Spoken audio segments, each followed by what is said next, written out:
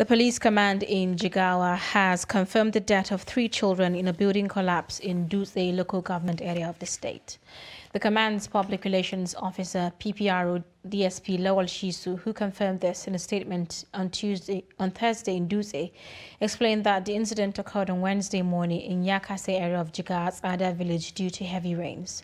The police PRO explained that upon receipt of the report, police moved to the scene, evacuated the victims and rushed them to General Hospital Dutse.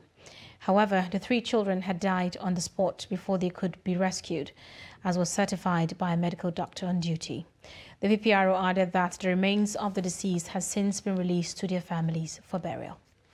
It is the second incident in a week as the building caved in on Sunday night, killing a housewife in Gwaram local government area of Jigawa State after a heavy rainfall.